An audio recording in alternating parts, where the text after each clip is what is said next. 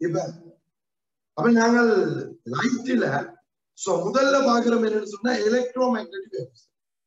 இந்த electro magnetic waves எடுத்தோம்னா இந்த எலக்ட்ரோ மேக்னெட்டிக் வேவ்ஸ் வந்து ஒரு டிரான்ஸ்வர்ஸ் வேவ் இல்லையா? எலக்ட்ரோ மேக்னெட்டிக் வேவ்ஸ் வந்து ஒரு டிரான்ஸ்வர்ஸ் வேவ். அது வெக்யூம்லயும் போகக்கூடியது, மீடியம் இருந்தா மீடியத்துக்குள்ளேயும் போகும். எல்லா எலக்ட்ரோ மேக்னெட்டிக் வேவ்ஸுமே 3 × 10⁸ மீட்டர் செகண்டோட தான் டிராவல் பண்ணுது. எங்க ஏர்ல அல்லது வெக்யூம். ஓகே, எல்லா எலக்ட்ரோ மேக்னெட்டிக் வேவ்ஸுமே 3 × 10⁸. ஆனா அந்த எலக்ட்ரோ மேக்னெட்டிக் வேவ்ஸ் ஒரு மீடியத்துக்குள்ள போயிருக்க, ஏர்ல அல்லது வெக்யூம்ல இருந்து இன்னொரு மீடியத்துக்குள்ள போயிருக்குள்ள அதன் ஸ்பீட் குறையுது. எந்த ஒரு மீடியத்துக்குள்ளையும் அது போயிருக்குள்ள அதன் ஸ்பீட் குறையுது. அப்ப அந்த ஸ்பீட் குறையக்குள்ள அதுக்கேற்ற மாதிரி அதன் வேவ் லென்த் குறையுது. ஆனா உங்களுக்கு தெரியும், ஒரு மீடியத்துல இருந்து இன்னொரு மீடியத்துக்குள்ள போகக்குள்ள வேவ் ஃப்ரீக்வன்சி மாறாது. ஒரு மீடியத்துல இருந்து இன்னொரு மீடியத்துக்கு போயக்குள்ள ஃப்ரீக்வன்சி மாறாது. அதனாலதான் வேவ் லென்த் ஸ்பீட் வந்து குறையக்குள்ள வேவ் லென்த் குறையும். அப்ப எங்க மேக்சிமம் ஸ்பீட் இருக்கும்? ஏஆர் அல்லது வெக்யூம் இல்ல. உண்மையா வெக்யூம் இல்ல, ஏஆருக்கும் ஒரு சின்ன ரிஃப்ளெக்டிவ் இண்டெக்ஸ் இருக்குது. பட் நாங்கள் எங்களுக்கு என்ன செய்து கொள்றோம், அதை நெக்லெக்ட் பண்ணி அதை 1 யூஸ் பண்ணி. ஓகே, யாருக்கு இப்ப இந்த ஸ்பீட வச்சுக்கொண்டு இந்த ஸ்பீட் வந்து இந்த ரிஃப்ளெக்டிவ் இண்டெக்ஸ்லயும் டிபெண்ட் ஆகிருக்கும். அதாவது ஸ்பீட் குறைஞ்சதுன்னு சொன்னா, ஒரு மீடியத்துக்குள்ள போய்க்குள்ள ஸ்பீட் குறையுதுண்டா அந்த மீடியத்தை நாங்க என்னன்னு சொல்லிக் கொள்வோம்? டென்ஸ் மீடியம் என்று சொல்லுவோம். ஸ்பீட் கூடவா இருக்கிற மீடியம் ரேர் மீடியம் என்று சொல்லிக் கொள்வோம். அப்ப ஒரு மீடியத்துல இந்த இன்னொரு மீடியத்துக்கு போயிருக்க ஸ்பீட் குறையுதுண்டா அது டென்ஸ் மீடியம் போறதுக்கு கஷ்டம். அதனாலதான் நாங்கள் டென்ஸ் மீடியம். அப்ப அந்த ரிஃப்ளெக்டிவ் இண்டெக்ஸை வச்சுக்கொண்டு நாங்க அந்த ஸ்பீடுக்கு ஒரு ஈக்குவேஷன் எழுதி கொள்றோம். எப்படி? N1 V1 is equal into V2. இப்படி நாங்கள் ஸ்பீடுக்கு ரிஃப்ளெக்டிவ் இண்டெக்ஸுக்கு ஈக்குவேஷன் வந்து பார்க்கணும். அதே மாதிரி வேவ் லென்த்துக்கு எழுதி கொள்ளலாம். N1 λ1 is equal into λ2 அப்படின்னு வேவ் லென்த். ஃப்ரீக்வன்சி வந்து என்னவா இருக்கும்? அது கான்ஸ்டன்டாவே இருக்கும், இன்னொரு மீடியத்துக்கு போயிருக்கும். இதுல இந்த எலக்ட்ரோ மேக்னெட்டிக் வேவ்ஸ் இருக்கு, நாங்கள் V is equal f lambda-வை apply பண்ணலாம். Electro magnetic வேவ்ஸ்க்கு V is equal f lambda-வை apply பண்ணலாமா இருந்தாலும் அந்த electro magnetic wave speed does not depends on frequency and wavelength. wavelengthலயோ frequencyலயோ depend ஆகிருக்காது. அப்ப என்னத்துல டிபெண்ட் ஆகிருக்கும் அப்படின்னு கேட்டீங்கன்னா, எலக்ட்ரோ மேக்னெட்டிக் வேவ்ஸ் இந்த ஸ்பீட் வந்து பெர்மிட்டிவிட்டிலையும் டிபெண்ட் ஆகிருக்கும். இந்த பெர்மியபிலிட்டி பெர்மிட்டிவிட்டி எப்சிலன் மியூ இந்த ரெண்டுலையும் தான் டிபெண்ட் ஆகிருக்குது. எப்படி டிபெண்ட் ஆகிருக்குது? 1/√ε0 μ0 அப்படிங்கிறது V is equal. அப்ப அந்த மீடியத்துல டிபெண்ட் ஆகிருக்குது எது? ஸ்பீட். ஓகே, இதை எங்களுக்கு தெரிஞ்சுக்கணும். அடுத்தது இன்னொன்று கேட்கிறோம் என்னன்னு சொன்னா, இந்த எலக்ட்ரோ மேக்னெட்டிக் வேவ்ஸ் நாங்கள் ப்ரொடியூஸ் பண்ணலாம். எப்படி ப்ரொடியூஸ் பண்ணலாம்?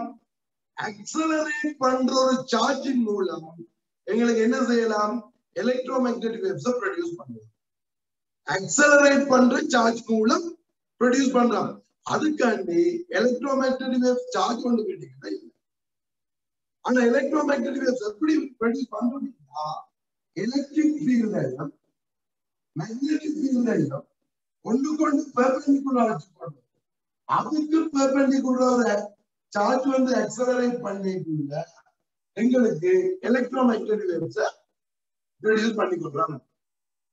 அப்ப இந்த எலக்ட்ரோ மேக்னெட்டிக் வேவ்ஸ் சன்ல இருந்து எர்த்துக்கு வரையக்குள்ளையும் அங்கேயும் இந்த எலக்ட்ரோ மேக்னெட்டிக் வேவ்ஸ் எப்படி வருது?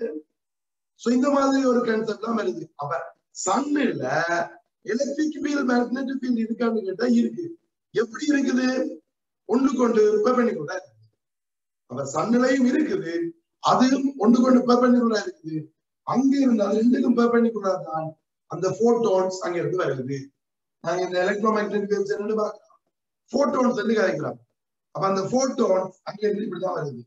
அப்ப இந்த போட்டோன்ஸ் வந்து எனர்ஜியை கொண்டு வருது. எங்க ஒரு இடத்துல இருந்து இன்னொரு இடத்துக்கு என்ன செய்யுது? எனர்ஜியை கொண்டு வருது. அந்த எனர்ஜி என்னத்துல டிபெண்ட் ஆகிருக்கா?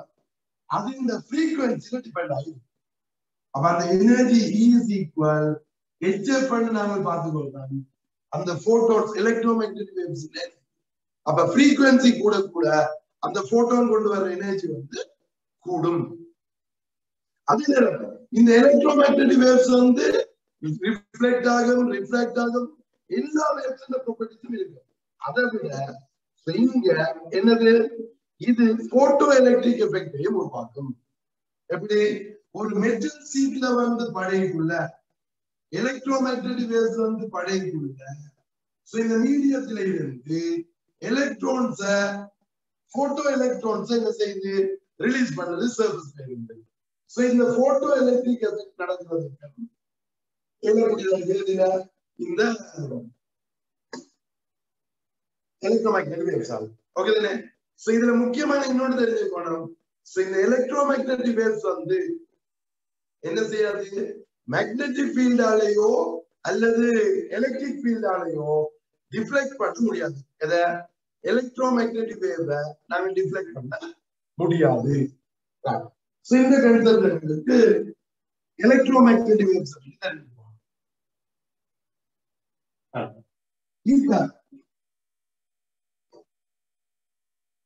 இந்த எலக்ட்ரோ மேக்னெட்டிக் வேவ்ஸ்க்கு பிறகு நாங்கள் பார்க்கலாம் இந்த லைட் ரேஸ் இந்த ப்ராப்பர்ட்டிஸ் என்ன அப்படின்னு பார்க்கலாம். சோ இந்த லைட் ரேஸ் ரிஃப்ளெக்ட் ஆகும், ரிஃப்ராக்ஷன் நடக்கும், டிஃப்ராக்ஷன் நடக்கும், என்னது சூப்பர்போசிஷன், அடுத்தது போலரைசேஷன். இந்த நாலும் எல்லா வேவ்ஸுக்கும் காமன் ஆனது. இந்த போலரைசேஷன் என்றது டிரான்ஸ்வர்ஸ் வேவுக்கு மட்டும்தான் இருக்குது. அப்ப எங்களுக்கு நாங்கள் பார்க்கிறது விசிபிள் ரேஸ், அது என்ன? எலக்ட்ரோ மேக்னெட்டிக் வேவ்ஸ் தான். அப்ப அந்த எலக்ட்ரோ மேக்னெட்டிக் வேவ்ஸ் போலரைஸ் ஆகும். ஏன்? அது ஒரு டிரான்ஸ்வர்ஸ் வேவ் என்றதால. ஓகே தானே? சோ இப்ப இந்த போலரைசேஷன் என்றது என்ன சாமான்? போலரைசேஷன் என்றது ஒரு லைட் சோர்ஸ்ல இருந்து இந்த லைட் வேவ்ஸ் வரைக்க வேற வேற பிளேன்ல வரும். சோ வேற வேற டிஃபரண்ட் பிளேன்ஸ்ல வர்ற லைட் ரேஸ் நாங்க என்ன செய்யலாம்?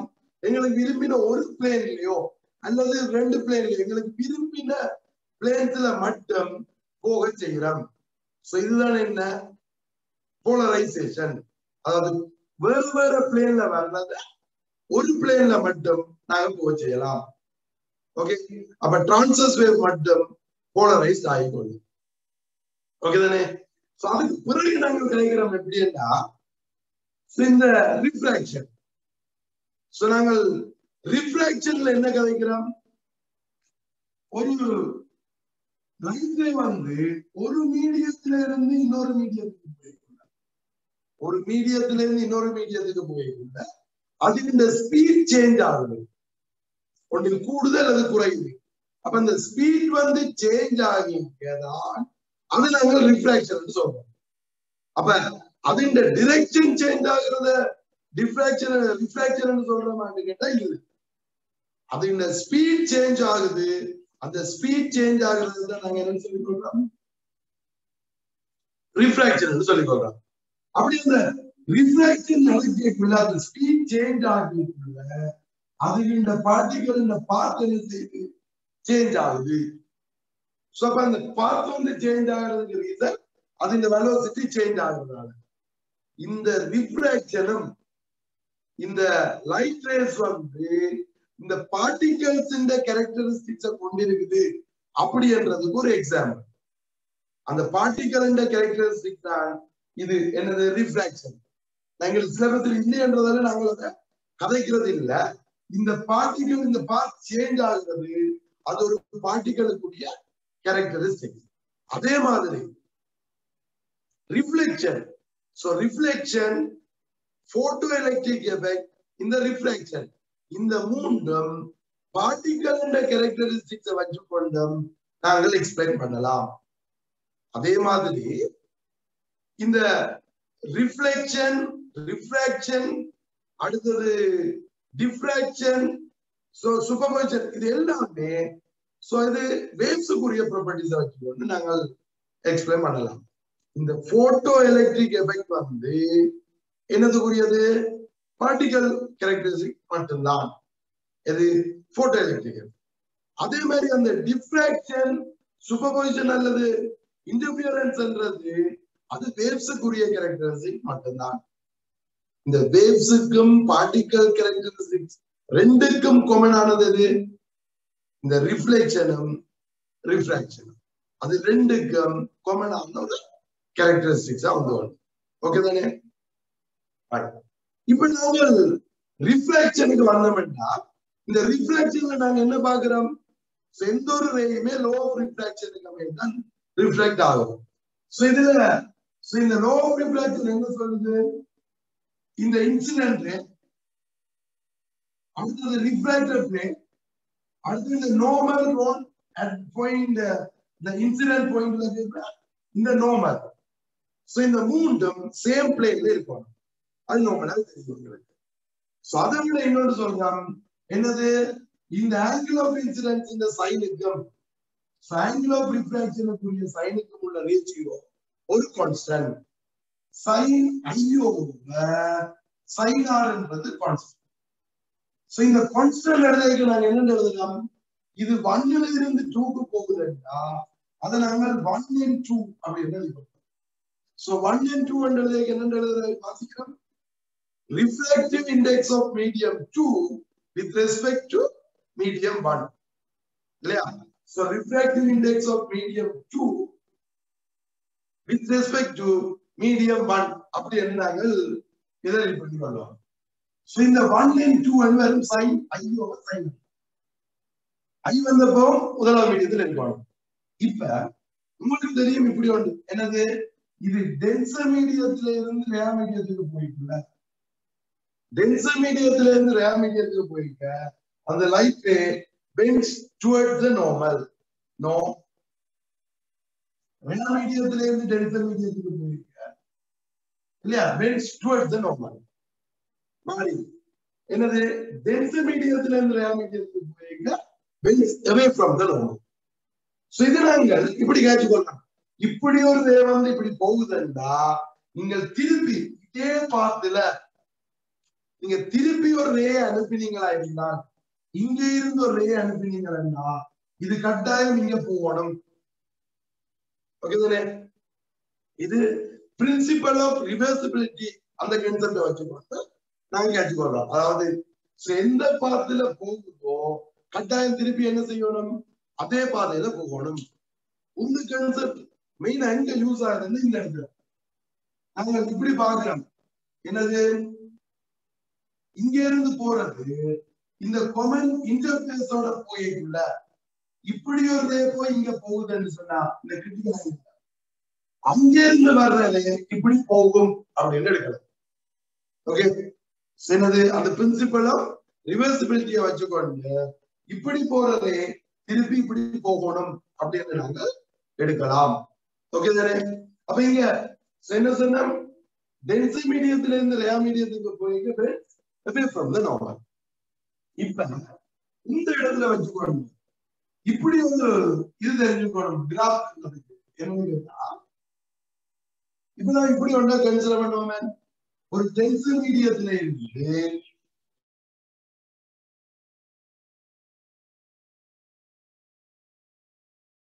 இப்படி ஒரு இது போகுது. Angle of incident I, angle of refraction ஆகும். இப்ப இந்த sin I versus sin R க்கு கிராஃப் சொன்னா அது நீங்க கீழே கொள்வீங்க. எப்படி கீழுவீங்க? எங்களுக்கு தெரியும் இதுல சினல்ஸ் லா. என்னது? இந்த மீடியத்தின் ரிஃப்ராக்டிவ் இண்டெக்ஸ் n1, இது n2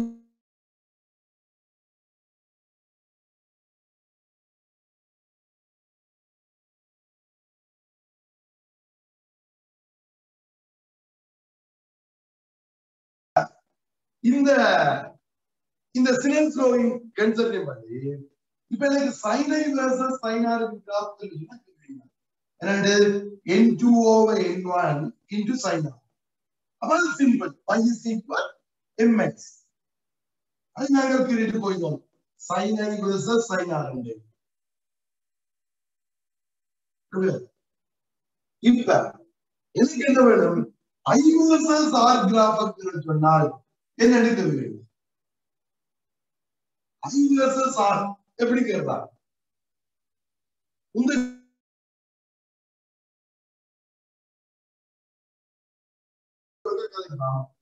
சரி அங்க என்னது அந்த பிரிஸ்ம் ஆங்கிள் கூடைக்குள்ள அந்த எமர்ஜென்ட் ஆங்கிள் அல்லது டீவியேஷன் எப்படி மாறும் அப்படின்றத கேட்கறாங்க. அது ஒரே இன்சிடென்ஸ் ஆங்கிளுக்கு ஆங்கிள் ஆஃப் இன்சிடென்ட் சேமா இருக்கு. பிரிஸ்ம் ஆங்கிள் சேஞ்ச் ஆனால் சோ பிரிஸ்ம் ஆங்கிள் இன்க்ரீஸ் ஆயிருக்க டீவியேஷனுக்கு என்ன நடக்கும் அப்படின்ற ஒரு கான்செப்ட் ஆகும். அது நாங்கள் பிரிஸ்ம் கேட்கக்குள்ள திருப்பி காட்டுறோம். ஏன்னா இதுல சொல்றதுன்னா இந்த கான்செப்ட் உங்களுக்கு விளக்கிடுவோம். இது இந்த அப்ளிகேஷன் தான் நான் அங்க யூஸ் பண்ணிக்கொள்வேன் அந்த கான்செப்ட்.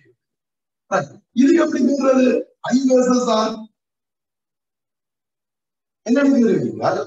அப்ப இப்ப இதுல எப்படி என்ன இங்க ஈக்குவேஷன் இல்ல என்னடா sin I க்கு sin R க்கு இருக்குது sin I versus sin R க்கு இருக்குது பட் I versus R க்கு இல்ல. நான் இப்ப என்ன செய்ய போறேன்னா ஒன்று தெரியும் எனக்கு இது ஜீரோவா இருக்கு அது ஜீரோ ஏன் ஸ்ட்ரைட்டா போய் அப்படியே போகுமே. அப்ப angle of incident ஜீரோன்னா angle of refraction zero அப்படின்ற இடத்துல I0 R0 தெரியும். ஐக்கு ஒரு ஆங்கிள் வந்த உடனே ஆருக்கு என்ன நடக்கும் ஐக்கு ஒரு கொஞ்சம் ஒரு 1 டிகிரி என்றா இது 3 டிகிரி வந்துடும். ஏன் இது பென்ஸ் normal அப்ப ஆருக்கு வந்து கூட ஆங்கிள் வந்து அப்ப இது ஒரு 1 டிகிரி வேலைங்க இது கூட அதுக்கு பிறகு என்ன செய்யணும்னா இது கூட கூட கூடும். இது ஒரு சின்ன ஆங்கிளுக்கு இது கூட வரக்கூடும். ஏன் அப்பதான் இது சிக்கு வரைய இவர் தக்கண்டு 90க்கு வருவார். இது கூடி கொஞ்சம் கொஞ்சமா சிக்கு வரைய அது தக்கண்டு 90க்கு வருவார் இல்லையா. அப்ப அங்க கூடி கூடி கொண்டு போகும். அப்ப அதுக்கு இப்படி வந்து போகும்.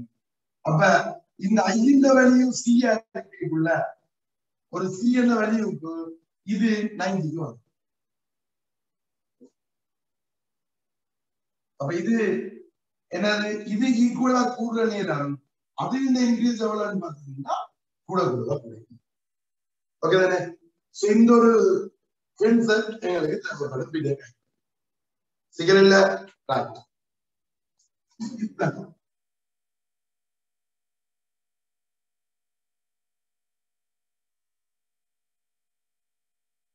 நாங்கள் லோ ஆஃப் ரிஃப்ராக்ஷன் கேட்டுட்டு இருக்காங்க. என்னது ஒரு மீடியத்துல இருந்து இன்னொரு மீடியத்துக்கு போயிட்டு இப்படி வருது. இது ஆங்கிள் ஆஃப் இன்சிடென்ட் இது ஆங்கிள் ஆஃப் ரிஃப்ராக்ஷன் என்றா 1 and 2ன்றது sin I over sin R இப்படின்னு பார்த்தோம்.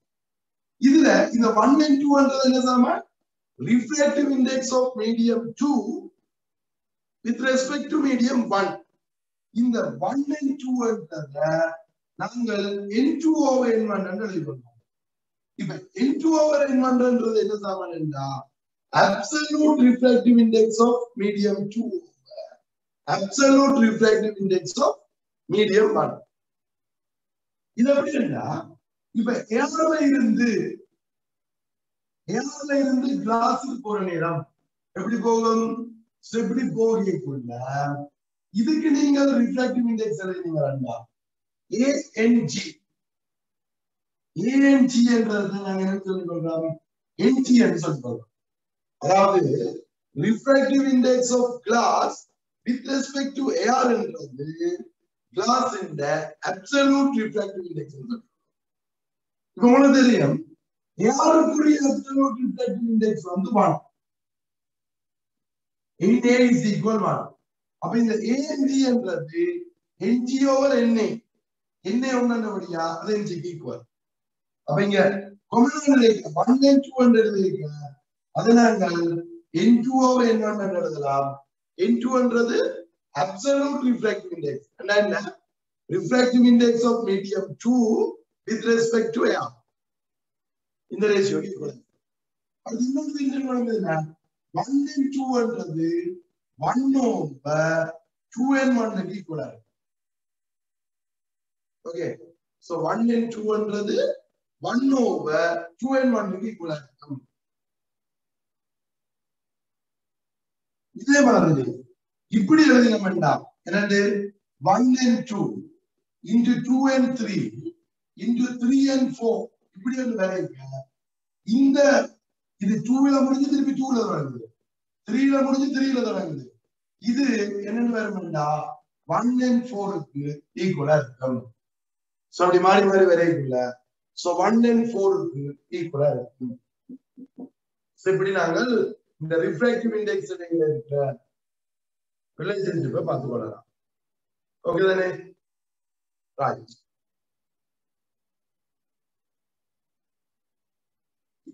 இதற்கு முதல்ல நாங்கள் சினல்ஸ் லாவும் கழிக்கலாம். சினல்ஸ் லா கழிக்கலாம் என்ன? n into sin i வந்து கான்ஸ்டன்ட். அதனால நாங்கள் எங்கேயுமே பாய்க்கீங்க n1 sin i1 is equal n2 sin i2 எங்க பண்ணலாம் பயன்படுத்தலாம். அதுக்கு உங்களுக்கு மெயினா தெரிஞ்சிருக்கணும் இப்படி வந்து எல்லாமே பரலல் சைடா இருக்கிற எத்தனை மீடியம் இருந்தாலும், ஆனா எல்லாமே எப்படி இருக்கணும்? பரலல் சைடு இருக்கணும். எல்லாமே பரலல் சைடா இருக்கிற எத்தனை மீடியம் இருந்தாலும் ஒரு நேம் வந்து அது உங்களுக்கு டென்ஸ் மீடியம் ரேர் மீடியம் எப்படி வேணும்னாலும் இருக்கலாம். எப்படி இருந்தாலும் இதுல இருந்து போக நீங்க இதுல இப்ப எக்ஸாம்பிளுக்கு இது N1 N2 N3 N4 N5 இப்படி ரிஃப்ராக்டிவ் இண்டெக்ஸ் வேற வேற இருக்கக்குள்ள நீங்கள் இதுல எந்த ரெண்டு மீடியத்துக்கு இடையிலையும் எந்த ஒரு இடத்திலையும் என்ன பாவிக்கலாம்? சினல்ஸ் லாவை அப்ளை பண்றது. ஆனா இதுக்கு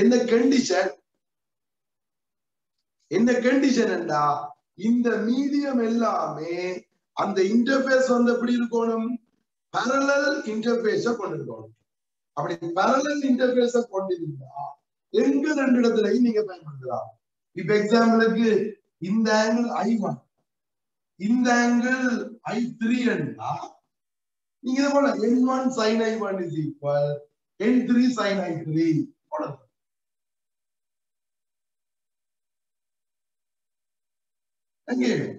அல்லது இப்ப இந்த ஆங்கிள் வந்து R1 என்ற இதுல ஏதோ ஒரு ஆங்கிள் இருக்குது I4 என்று இருந்தா நீங்க இதுக்கும் போடலாம். எப்படி N2 sin R1 is equal N4 sin I4. அப்படி நீங்கள் எந்த ரெண்டு பிளேஸ்லயும் நீங்க என்ன செய்யலாம்? சினல்ஸ் லாவை அப்ளை பண்ணலாம். ஆனா ஒரே ஒரு கண்டிஷன், இந்த சைட்ஸ் வந்து parallel சைட்ஸா இருக்கணும். அப்ப எங்கேயும் அப்ப இதே இதை வச்சுக்கொண்டு நாங்கள் இப்படி வந்து கேட்சா இப்போ ஒரு ரெக்டாங்குல ப்ளாக் பண்ண எடுப்பீங்க. அது எப்படி parallel சைட் ரெக்டாங்குல ப்ளாக் பண்ண எடுத்தோம்னா இங்க இருந்து ஒரு ஹையண்ட் ஆங்கிள் போறாரு இல்லையா? இது கிளாஸ் திருப்பி இல்லையா? இப்ப இதுல இருந்து ஒரு லைட் வழியான போயிருக்குல்ல, இது கட்டாயம் என்ன செய்யணும்? ஏர்ல இருந்து யாருக்கு போகுது?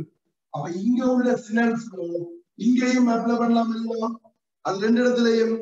அப்ப இங்க 1 into sin i என்றா அங்கேயும் 1 into sin i இருக்கும். அப்ப இந்த ஆங்கிள் கட்டாயம் என்ன இருக்கும்? அதே ஐயா இருக்கும். ஓகே தானே? அப்ப இது வெளியே போய் கார்ல இருந்து யாருக்கு போயிருக்குங்க? இந்த ரே இதுக்கு பரலலா இருக்கும். இப்படி போறது இப்படி போகும். இது கட்டாயம் எடுத்துக்கணும். இது இடையில எத்தனை மீடியம் இருந்தாலும் இதேதான். இப்ப இங்க கிடைச்சாலும் இது இல்ல. இப்ப இது வாட்டராகவும் இது வாட்டராகவும் இருந்தா ரெண்டும் சேம் மீடியமா இருந்தா ரிஃப்ராக்டிவ் இண்டெக்ஸ் வந்து சேம். அப்ப இந்த ஆங்கிள் I1 இருந்தா இவர் வெளியான வரைக்க இந்த ஆங்கிள் இதுல எத்தனை மீடியம்? என்னென்ன மீடியம் இருக்கு அது சிக்கலே இல்லை. கட்டாயம் விளையாட இதுக்கு பரவலா வரணும். அப்ப இந்த ரேயும் ஒன்று கொண்டு பரவலா இருக்கு. இதுல நாங்கள் இந்த டிஸ்பிளேஸ்மெண்ட் இந்த இப்படி போறதே அதுக்கு போகுது. அப்ப இங்க டிவியேஷன் கணக்குள்ள 0 அதாவது ரேயின் டிவியேஷன் வந்து 0 டிவியேட் ஆகுது அதே டிரெக்ஷன் எல்லாம் போறார். பட் ஒரு சைக்கிள் டிஸ்பிளேஸ் ஆகுங்க. அப்ப இந்த டிஸ்பிளேஸ்மெண்ட்டுக்கு லேட்டரல் டிஸ்பிளேஸ்மெண்ட் அப்படின்னு சொல்லுவாங்க. சோ இது இங்க இருந்து இங்க மூவ் பண்ணினது லேட்டரல் டிஸ்பிளேஸ்மெண்ட் அப்படின்னு பாத்துக்கோங்க. ஓகே தானே? சோ இது வந்து சிக்னல் ஃப்ளோல உங்களுக்கு தெரிஞ்சுக்கணும். ரைட்.